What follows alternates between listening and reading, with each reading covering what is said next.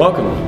Today I'm going to take you through the experiment on equilibrium of rigid bodies, which is more or less describing forces that are acting on a particular object that is in balance.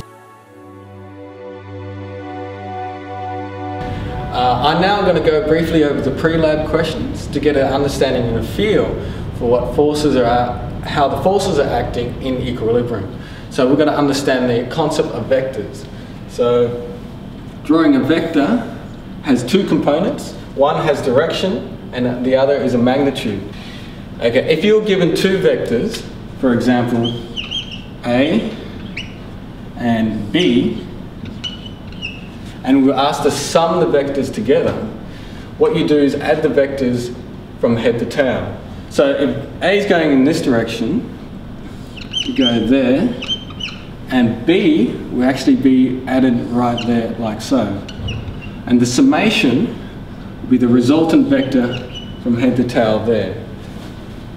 So that'll be A plus B.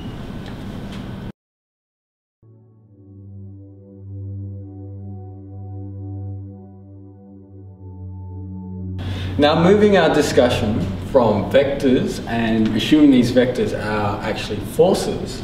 So for example, we've got one force going in this direction, another force going in this direction, and another force going in this direction. So the summation of forces is the same as the summation of vectors as previously discussed. If the forces acting on a particular object are in equilibrium, what you can do is actually sum all these vectors up, and they should actually add up on themselves to come back where you originally started from. So for example, if we had this force and we add it with force 2, like so, and then force 3 come back here, so summing up all the vectors should come back to the origin, or wherever the first force vector was. Hence, all the forces acting on that particular object will be in equilibrium or in balance, and there's no motion in the force. So for a given force, in a certain direction, we can resolve the force into its x and y components. So we have the x component along here and the y component along there. So we've got f of x and f of y with a known angle here.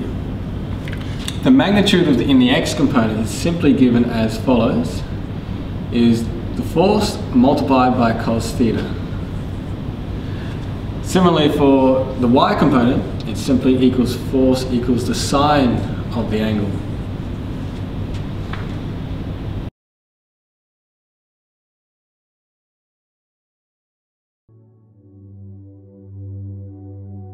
So what we're going to do is actually find the direction and the strength of each of these forces acting on a piece of metal plate, but it uses a force board. So the experimental setup is as follows.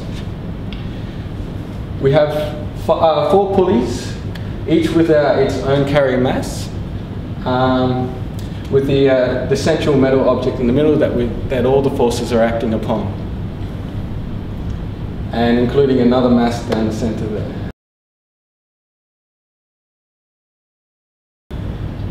Here is one of the carrying mass that is acting as a force to this central metal plate. And basically what you can do is interchange these masses, so you can change the gravity acting upon the actual central object. And so you play around with it till you feel right that this metal block is in balance, pretty much. So we've got gravity in the system, and as well as friction that holds everything in place. When we interfere with the gravity of the system, if I pull down on this mass, you can see it actually affects the position of the central metal plate. That's because gravity on the carrier mass is equivalent to the tension in the string here. So we can work out the actual force acting in this direction on this particular metal plate. So by changing the weight, we can change the position of the central metal plate. An important note, notice when I pull down here, I've changed the system and I let go, it finds an equilibrium position. This meaning there's no motion within the system itself. Hence, all the forces are balanced on the central metal plate.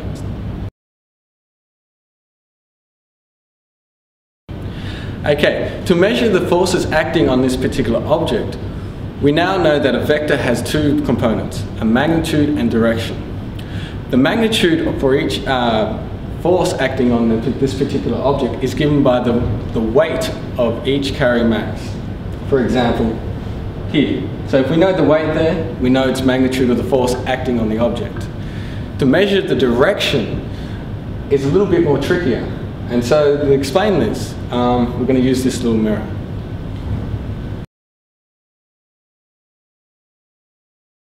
Okay, so here's our mirror. Here's the string that we're going to be measuring the direction of. And here's the paper that we're going to draw the direction from.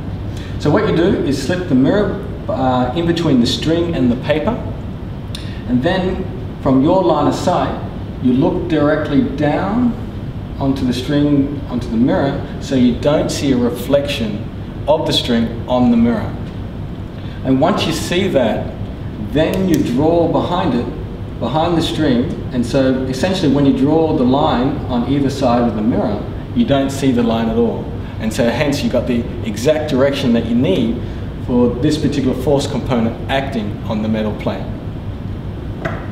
We're now going to illustrate parallax by moving our line of sight so we see no reflection in the mirror of the string.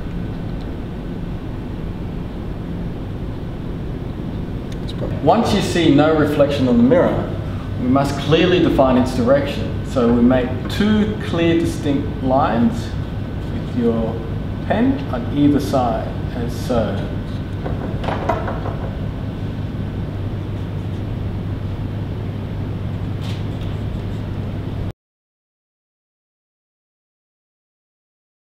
Now, once you've repeated the process for all the 5 forces acting on the central metal object, we now got to define clearly the direction.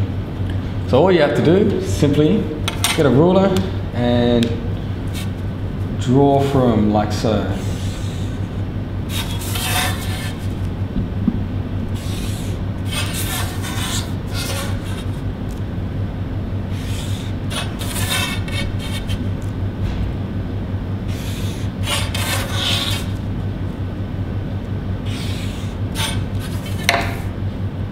So now we've got 5 vectors acting on this object with certain directions. Okay, now would be a good idea to actually label these forces. So I'm going to call each one just simply force 1, force 2, force 3, force 4, force 5. Notice the directions are all right, but the magnitudes are not accurate. But it doesn't matter for this example. Also, this vertical force corresponds to the vertical mass, and this would be a good way to actually, good point of axis to choose to measure all the corresponding angles, so we get the direction down pat for all the vectors acting on this particular object. So, the force 1, the direction of the force 1 is acting in the vertical direction, and we can sort that, say that's 0 degrees. So measuring the angle of force 2 in comparison to the vertical axis, you just simply measure from the vertical axis the direction of force 2 and make that angle, and that's actually approximately 60 degrees. When a particular object is in equilibrium, there is no net force acting on that particular object. When you sum all the forces, or the vectors acting on that object, they'll all come back on itself to the origin.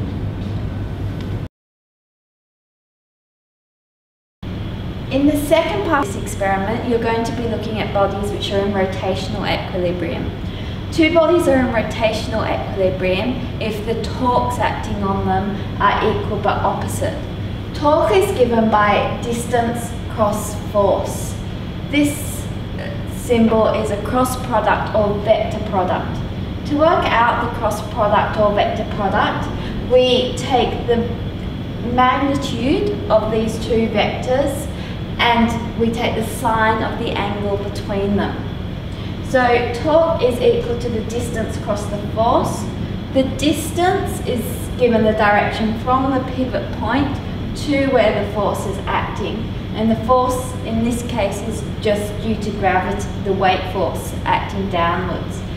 So for this example, to work out the torque, we take the magnitude of the distance and the magnitude of the force, so the weight force acting down. The angle between these two is 90 degrees, so times sine theta, which is just times 1. The direction for the torque force is perpendicular to the plane of these two vectors.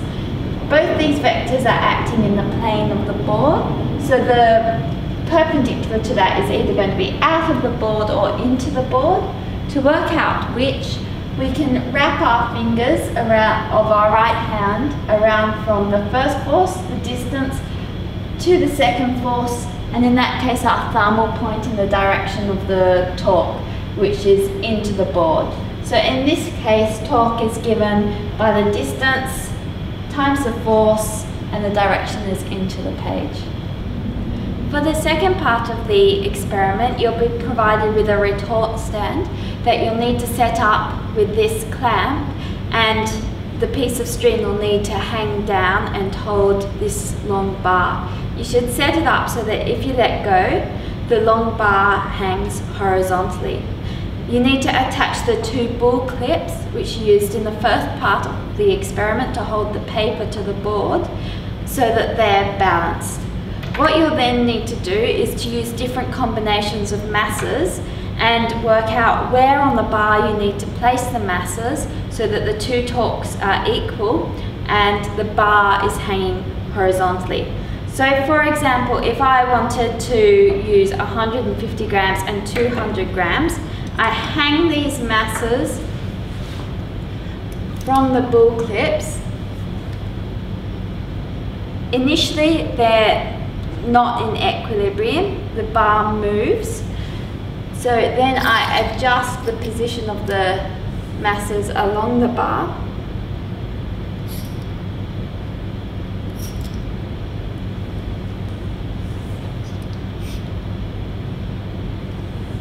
Until it hangs horizontally when I let go. Once I've done that, I'll need to measure this distance here and this distance here, and I can then record those values and work out the torque.